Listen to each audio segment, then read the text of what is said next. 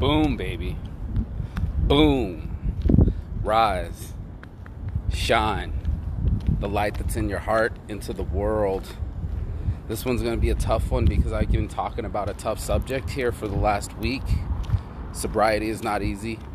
This is the Sober September, and that cued all sorts of things that makes us go into a discomforting feeling. Like it's an unequaled, I don't feel okay inside feeling. And then I realized that that's exactly what sobriety is. It's enduring that feeling without escaping or running to the next whatever makes you feel okay faster. And there's so many things that we have that are triggers. You know, there's like so many emotional triggers and life triggers and thought triggers. And each one of these things will make us run to the next fix. We all have a fix. That's why I called it Saints Addiction. Not one of us is addiction free. It's just facts. We all have something that we turn to. I like to turn to sugar real quick. I've learned that about myself too. Trying to give up sugar was hard for me this week. I'm not smoking weed in the show. Not so hard for me. Weed's the easy one. But thoughts are the hardest ones of them all. I think of all the random thoughts that come into someone's head randomly.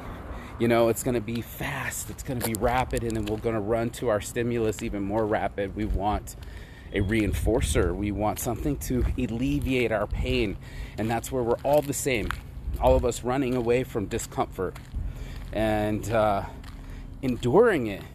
That's where like the Viva happens, the magic happens, is for all of us to get some sort of solace from our lives, right?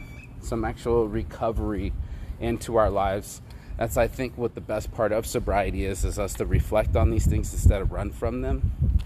And that's not easy to do. I posted it today. How many people can say that they're not on some kind of drug, they're not on some kind of pill, they're not on some kind of meth or something? How many people can say that? I can't. And in my sobriety, I found solace. I can find myself. I can answer real questions about myself. I can reach deeper into myself and go, what are these triggers inside of me? I'm as human as you are. What kind of things make me race to a bottle or race to a relationship? And we do these things to make ourselves feel comfortable, even though they're dangerous to us. That was something that I was thinking that's so deeply about addiction, is these things are dangerous to us. And I put Saints in front of the word addiction to pick healthier addictions. You know, I like shirts. It hasn't harmed me in any way. Working out hasn't harmed me in any way. But it can be too much, right? Like all things, it becomes too much, and then you have to be yourself. And that's what I wanted to holler out today, is being yourself and being comfortable in yourself, being able to endure things. That's really what life's about.